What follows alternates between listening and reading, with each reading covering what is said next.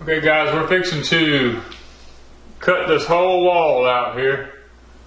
We're going to be putting a window in our house here. We used to have French doors here originally, and we've kind of gotten where we want to have more light back into the house here and more of an airflow through the house, so we've ordered a window. We're going to cut this back out and we're going to install a 5 foot by 3 foot window in this hole here, and we have it leaning right over yonder. I'm just getting all the measurements ready. I'm marking where my original door frame was at in this wall here because it's still in the wall. The window should fit the original 5 foot door frame that used to be in the wall. So that's all I'm doing is marking it out where I can cut the sheetrock. Okay guys, we've got the window measured out. What we're going to do is we're going to do this from the inside out.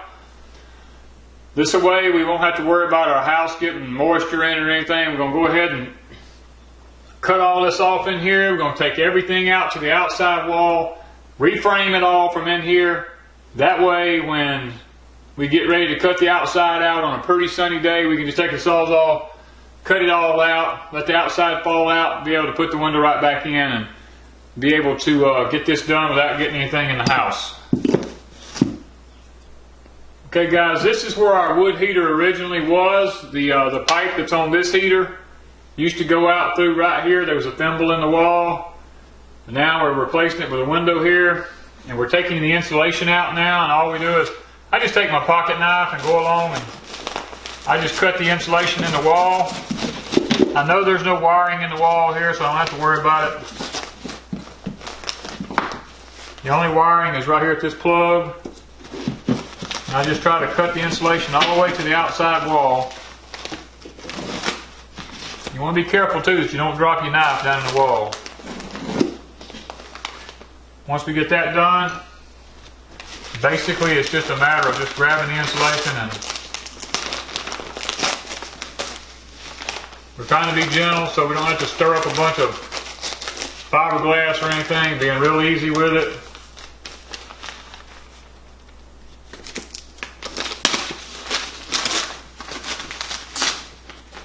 Paper taken off.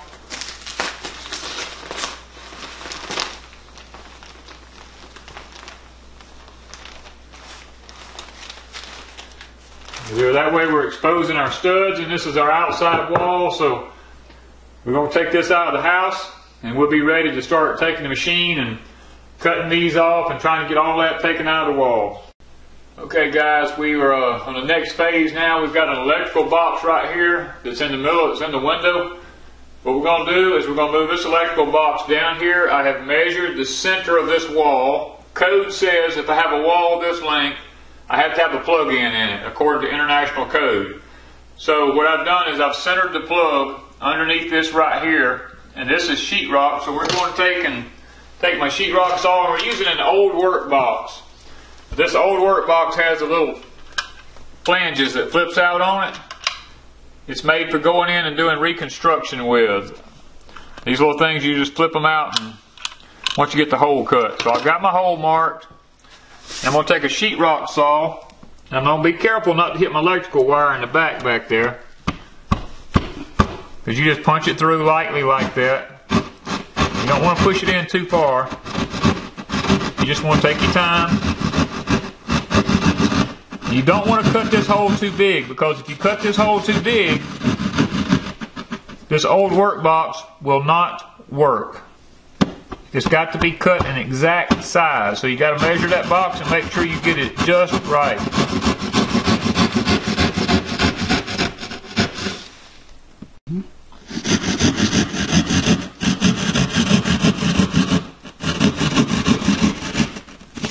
Alright, we're almost there. Now, we're going to pop that out.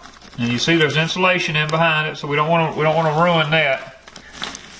What I'm going to do is try to locate the electrical wire, which it is right here at my fingertips.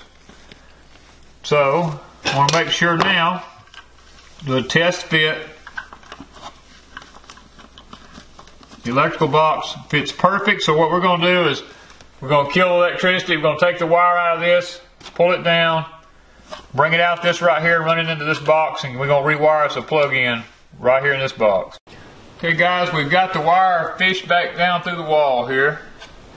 This is where it was in the other box up there, and this is the new the old work box. We're gonna fish this through it. You have to be careful because these things can be aggravating at some time and not mess up the coating on the outside of your Romex here. Now I like to leave myself a little slack in the walls while I'm working. I don't like to pull a wire tight. You never know when you're going to have to go back into a wall and work on something. Now, this is the little ears I'm telling you about here. They just flop up and down. You want to flop them up. You want to push this thing inside the wall like that right there. You make sure I get the one on the other side taken care of here before I ever... Make sure you get them all both working before you stick them in there, because sometimes they will hang up. Okay. And once you push that in there like that, all you have to do is, I'll take my little drill motor here, and when you start turning it, well, I figured it was going to do that. You just take it and don't over tighten it. You'll feel it when it starts to touch.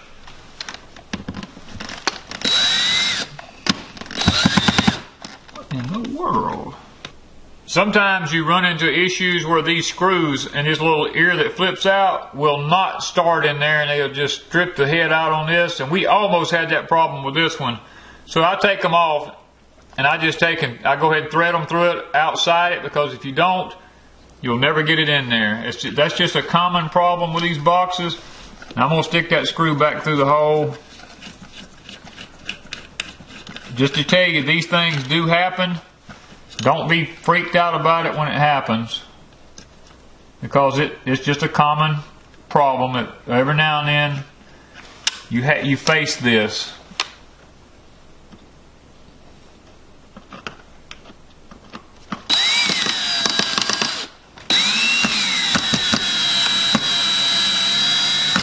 Okay, now we're going to slide that box back in that hole. You got to overcome the obstacles. You don't fret about it. It's just one of them things. If it don't work, you got to fix it. When it tightens down, stop. And I don't recommend doing this with a drill motor unless you're used to doing it. I recommend doing it by hand, because you can break that thing really easy with a drill motor. And these boxes are not cheap. So now that we have that, what we're going to do is, I like to leave myself just a little bit of slack work. I don't like things being too tight where I'm working at. Now I'll leave myself about this much space to wad the wires up in there, because it's just a lot easier to work with them. To get there. Now all I'm going to be doing from this point on, I'm just going to, I take my knife and I'll reach up in there and I'll cut the plastic sheeting off the sides. And you want to be careful when you do that not to actually cut into one of your other wires and expose the copper. I've done this so many years, I know about how hard I'm going to push. Now this here happened to be a number 3 wire, 12. It has 2 hot wires in it. We're not going to use one of them. One of them I'll just fold it back up and shove it back in there, and it just doesn't get used. It's not hooked up on the other end. I always take the covering off the ground. Now basically what I'm going to do from here is I'm just going to wire it into the plug. Now your plugs, you have a green screw on it. That's your ground. You'll have a silver screw. That is your white common. And on this side you'll have a gold screw. That's your black hot wire. Now you want to be able to make sure you get this right, because some appliances require polarity. And what that means is you have a wide plug on one side of your prong and you have a narrow plug. The wide side will always be your ground or your neutral wire. The narrow side will always be your hot side of a plug-in.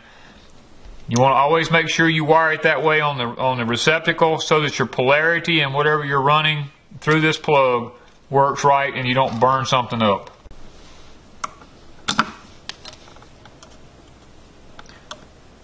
Some people use strippers. for this, I've always just used my pocket knife because it means that I don't have to tote an extra tool, and I usually strip mine back about 1 inch. And I'll take my wire cutters and I go ahead and I just roll me a half hook, like a fish hook, in each one of them.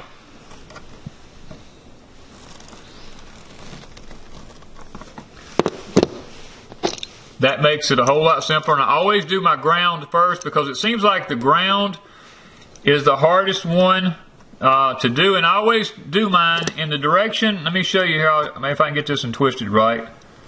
I always tighten mine in the direction in which I'm going to be turning the screw. Now the ground is usually the one that will give you the most trouble about getting on there, because the screw tightens to the right. I make sure as I tighten it, that my hook is in that direction, because if you have it in the opposite direction and you try to tighten it down, it pulls the hook out from under the screw. The same thing I'll show you here with the white one. We're going to be hooking up on the silver side.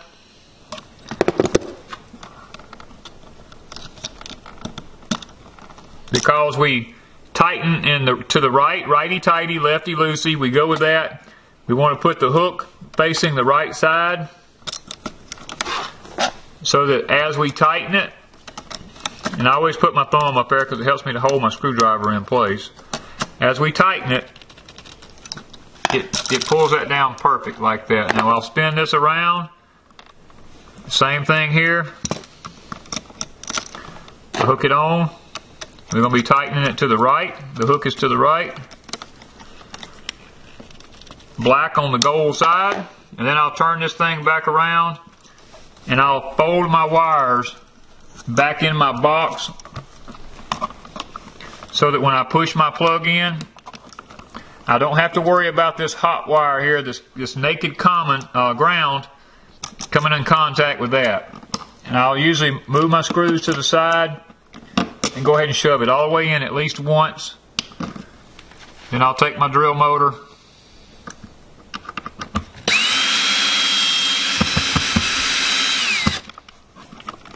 I run it down. Now I don't tighten it all the way till I get I like to make sure my plug is centered in my box so that when I put my plate on,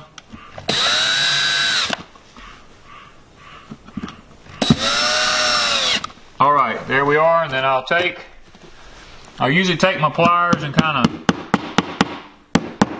tap those ears a little bit. Because what happens is a lot of times they'll get bent out, and when you put your cover over it, you'll get something to get broke when you tighten it down. But other than that, I'm just going to stick my plate on here with that one screw in the middle, and we should be good to go. Okay, we're going to slide the plate up over it. We got good coverage. We have no holes exposed. That's the one good thing about an old work box. And you just take that screw and be very careful that you don't strip it, and then start it in there, and do not over tighten it. As soon as it touches, that's it. Now we're going to test it to make sure that we've got everything back. I'm going to turn the power back on. We're going to hook our vacuum cleaner up.